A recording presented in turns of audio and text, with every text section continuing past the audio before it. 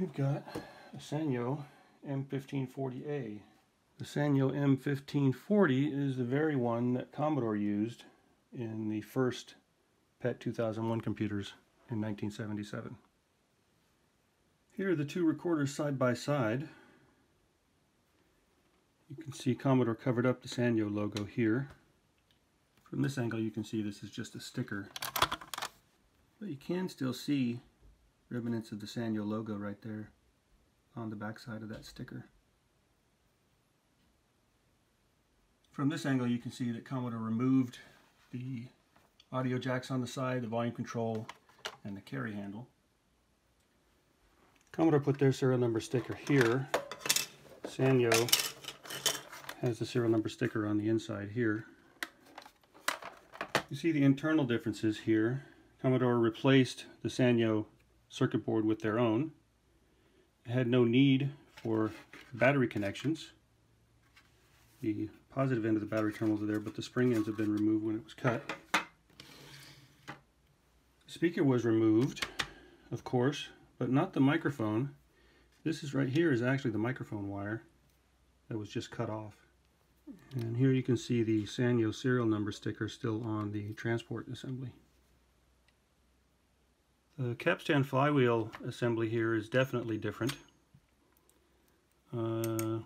This could just be a change that was done at some point in the model's history. Power switch here is the same, but this is a little odd where the speaker screw is on the Sanyo model. Here they've screwed down a terminal. This terminal here just has the wires coming from the computer to power the motor, so the computer can turn the motor on and off. You can see the assembly number of the Sanyo circuit board and the Commodore circuit board number here. The date code on the motor here in the Commodore unit says 761127. I can't see the whole date code on the motor in this one, but it says starts with 77, which means this one was made later.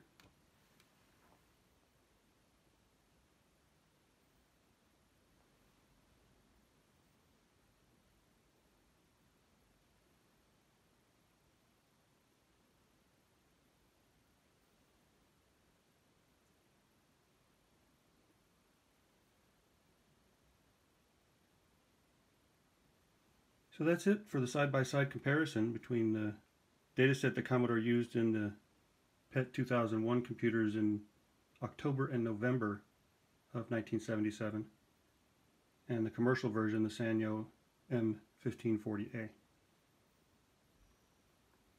One other little thing about this Sanyo drive that's different in the way it's mounted inside the computer. You'll notice that this doesn't have a mounting bracket up here in the front.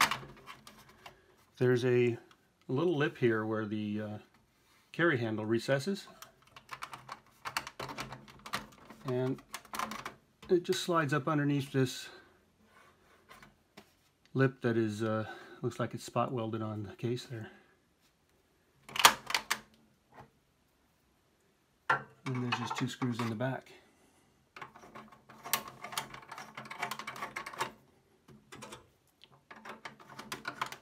Back side of this pushes the whole thing forward so it won't come out of there. One other little annoyance is that the cable is just way too short to reach with the hood open, and even the monitor cable is a bit tight and pops off if you open it any further than the kickstand. And you'll see that the battery cover is installed there. This is the way I received it when I purchased it.